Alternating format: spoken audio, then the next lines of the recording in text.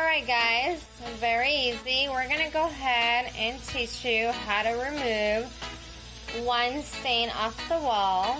My friend happened to spill some on my wall and I literally tried everything, guys, okay? So I kind of made like my own like magic ingredient. So we're going to first grab some hot water. Okay. We're going to do a cup in here. And we're going to need one more cup of hot water. Okay? So 2 cups of hot water. Alrighty, perfect. And then we can start with the dish soap. So I do 2, I'm so sorry, I lied. I do 1 full tablespoon of dish soap, guys. Alrighty, look at that magic. Okay, perfect. So I'm gonna just like move this out of our way. Dish soap, you can like replace it with any type of dish soap. And then we are gonna do a ½ cup of vinegar. My God, I just fell all over the place. Oh no, guys. Okay. So we're gonna do this out of the way. We're gonna do a ½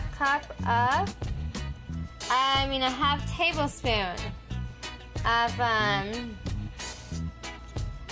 alcohol. Alright guys, full spoon, half, okay? So there we go.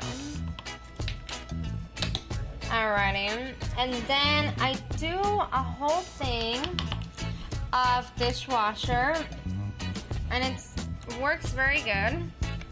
So I'm gonna go ahead and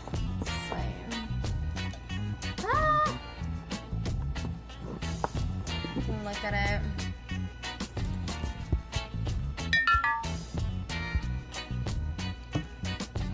Alrighty, that should do the trick. Alrighty, okay. Perfect. So let's like mix this around. Perfect. And I do a ½ tablespoon of baking soda. Okay. Alrighty. Look at my wonderful magic, guys. And then last but not least, I do add one more thing onto it, and that is dishwasher. We already used detergent.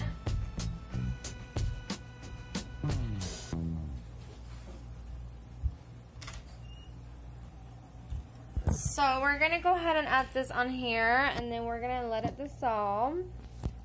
Okay, and we're just gonna keep like mixing it together. I'm spiritual, so I do always use salt on everything just because it removes like negative like energies and stuff like that away. So I just sprinkle some salt on, you know, as much as you want to use. It's not necessary. And I go ahead and just, you know, oh my goodness, all of this potion magic for removal. Alright guys, so you guys are either going to need like a sponge or like a brush, you know, that you can just buy at the dollar store. So I'm going to go ahead and take this over to my stain, and I'll be right back.